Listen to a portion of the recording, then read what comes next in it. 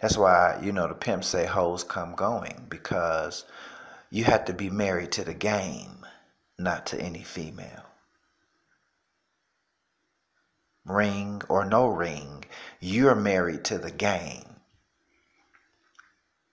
And part of this understanding of pimpology is understanding that women are married to the game. And that's why men are much more likely after a tough divorce to commit suicide than a woman.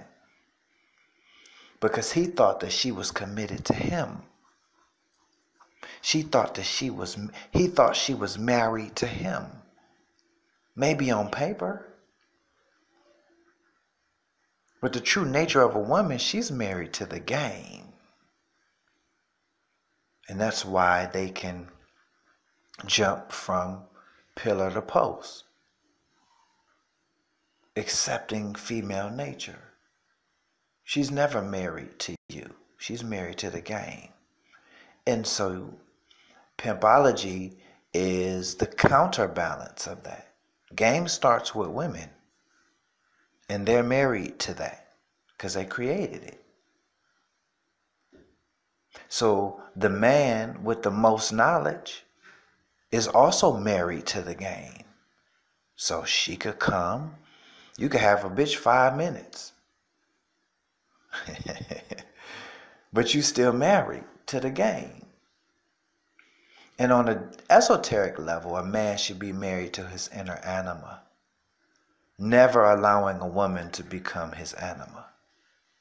Because now you're allowing your essential nature to be replaced by that egoic bitch that used to be your girlfriend or your wife. And that's why men off themselves after tough relationships. Because they're now looking at themselves the way she sees them. You see? As opposed to the way your inner feminine sees you. Hey, what's up, folks? This is a quick one. I was perusing my subscriptions, and I always stop in and listen to Warren Lance, my favorite pimp. Let's put it that way, okay? Because he gets deep. Basically, he talks about the underlying structure of the game, and the piece that you just heard was him actually breaking it down, man. I mean, breaking it down. I had to pause and give my little brother kudos, because he actually encapsulated within that little minute and a half, he actually encapsulated male-female relationship. I mean, encapsulated perfectly, especially when it comes to mating and marriage. That feeling of romantic love is the purview of the woman. And when men cross over into that, you're at a woman's mercy. That is her domain, not yours. And your belief is that that's your woman, and that woman is with you, and she's married to you. And as my brother said, Warren B said that she's not married to you. She's married to the game. What does he mean by game?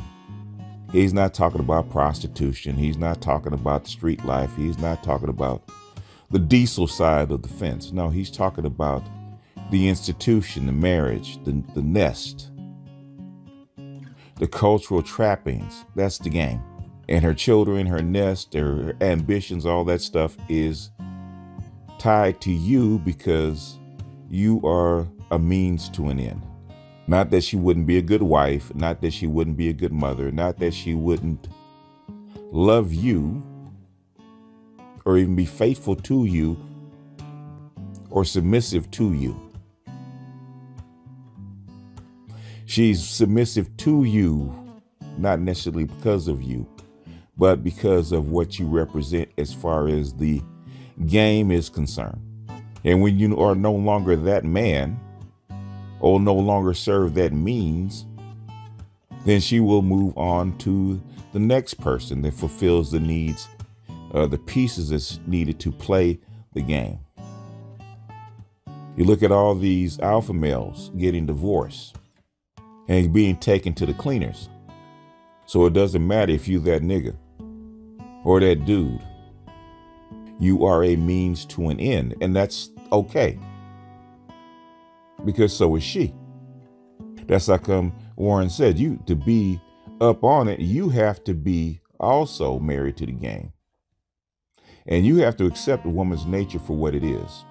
And a lot of guys don't, because you buy into the Matrix's idea of what marriage and relationship and family is supposed to be about. She is a means to an end, just like you are. She has the children. She nurtures the children. She takes care of the children. She takes care of the house. She has a responsibility as part of a player in the game. That's her responsibility. You're supposed to get the wife and mother that fits your needs and your mission. As Ron was saying earlier on a video that he just put up about being a select man and selecting the right woman. She is a means to an end, just like you are, because it is a game. It is a cultural game. And as he says, too many men, after a tough divorce, commit suicide because they thought that this woman would be by his side forever. Now, in the old days, it would, because back then that was the game. That was the means to an end. That was the object of the game. Now, when the game changes, as it has, it's no longer so. And even back then, if you were the piece that didn't fit, according to the game, you got moved or you got taken out, pushed aside for somebody that fit better. Because back then, the game, everybody knew the game. The game was a lot more plain, a lot more obvious. It wasn't sugar-coated as it is now. It's not wrapped in glaze and in frosting and all kind of sprinklies. No, it was just raw cupcake. It was the game. And I think a lot of guys need to realize that, because a lot of guys get hurt, because I'm hearing them online. They're looking for the sprinkles and the frosting and the sugar coating and stuff like that, and not realizing that the game is the game. And the cultural instruments that we use to get to an end, which is basically survival and reproduction. That is the object of the game, and everything else are just the pieces that we move around to get there. Now, if you can find a feeling of love, you can find a feeling of contentment, you can find a feeling of accomplishment, then that is a life well lived. But never take your eye off what the goal of the game actually is, because that will give you the underlying structure, the underlying meaning of what you're doing. That's like, I might have no problem with women, young women, talking about securing the bag. That's what they're supposed to do. They're supposed to get the best man for them according to their ability. And a lot of chicks out there aren't worth getting the bag. They're not worth the bag at all. So they can't get the best man, or they can't get the man that they want because they're not worthy of it. And often they do get the best man that they can get. Same thing with the guys. There is a ceiling by getting the best woman that you can get. And there is a certain amount of work that you have to do to get that, whether it's not always money, it's not always sex, it's not always personality, it's not always love. There's different aspects of the game and the different pieces or the different attributes that you can bring to actually play this game according to the needs of that woman. Same thing with her. She's got to fit your needs. A lot of women roll around thinking that they deserve the bag. No, you don't. You deserve what you're capable of acquiring. You deserve what you can get according to your abilities. And a lot of black women, a lot of women period, but a lot of black women suck as far as their ability to secure the bag. If securing the bag is getting married, a lot of black women, a lot of women period, are woefully inadequate. Woefully inadequate. And a lot of dudes out here are woefully ignorant of the game. Because I hear it. What women are supposed to. Women are supposed to. They're supposed to do this, supposed to do that, blah, blah, blah, blah, blah. The game is the game. And women will only do what they're allowed to do. And men will only do what women allow them to do. The negotiation, the coming together, the playing of the game. And a lot of men, a lot of us are too focused on the woman, or what the woman thinks, what she feels. Doesn't matter what she feels. Is that the best woman for you? And if she's not the best woman for you, you need to pass on her. I don't care how fat her ass is, how big her titties are, or how nasty she appears to say she's going to be towards you, exclusively towards you. She doesn't fit, she doesn't fit.